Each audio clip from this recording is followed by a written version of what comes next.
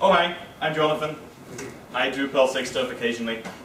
Today I'm going to talk about awesome operators, as in operators that are kind of new in Perl 6. So, how many times have you written stuff like this, okay? So if the status is error or the status is what, like I have to mention this damn thing twice, and if I go refactoring I have to update both and I probably get it wrong. Isn't this much nicer? Please survive. I'm alive. Okay. You're on the wrong slide. I am on the wrong slide. There we are. Isn't that much nicer? Okay? Yeah. If the status is error or warning. No, it's not just magic syntax. This is a first-class thingy called a junction, and it works like this too. Okay? How nice. Sequences. So, I want to get all the numbers in this geometric progression, okay? So, we could just write a range, but ranges are a little bit sort of silly. I mean, they only count up one at a time.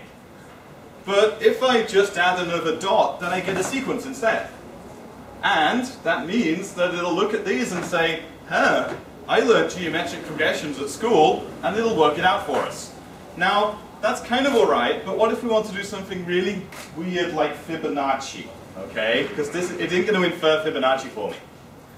But it turns out, what I can do is actually just shove a little closure in here.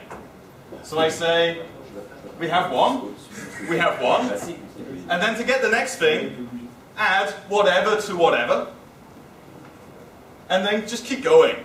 Are you sure that isn't really an anime cat hiding in the code?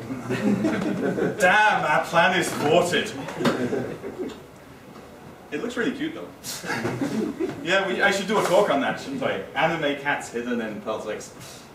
So, this is an infinite list as well. So you don't have to decide how many Fibonacci numbers you're going to have. You can have all of them. Just don't try and ask for too many or you might run out of memory.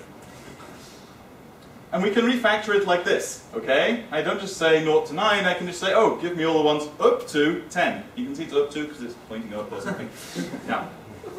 So, yeah, maybe you think by now, you know, we have sort of added a few things, but when I write subroutines, well, that's okay, but things get a lot more interesting when I can pass subroutines to other subroutines, and I can do higher order programming.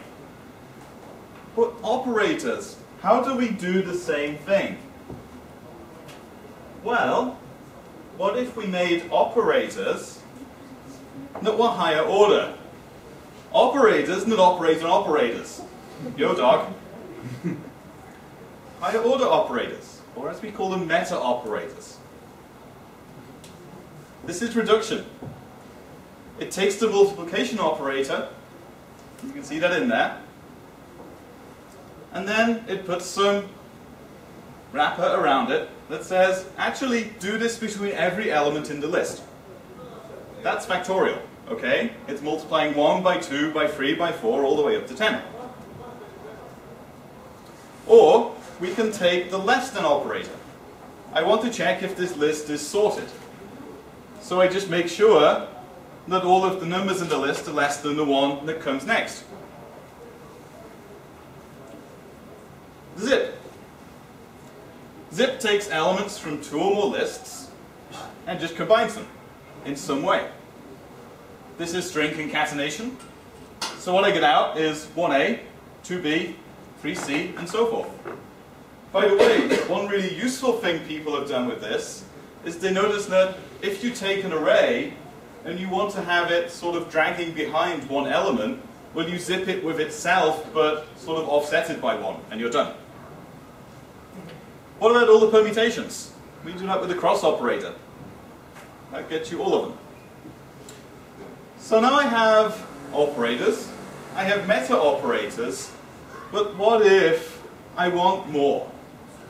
Well, I can have my own awesome operators. Why? Because actually, in Perl 6, operators are just, well, functions with funny syntax. And you can add extra subroutines to your program. You're doing that all the time. So why can't you add new operators? Because after all, it's just some funny subroutines, right? So you can. Let's add factorial. So postfix, exclamation mark. This means it's a postfix operator. It looks like that. It does factorial. There we go. And if you do this, you get all of the meta operator forms automatically as well. And you have all of Unicode. So I want to insert an operator in the middle of an array. Okay, an element in the middle of an array. What do I do? Well, let's go and find the Chinese character for middle, which sort of looks like a thingy being shoved in the middle. There we go. Okay.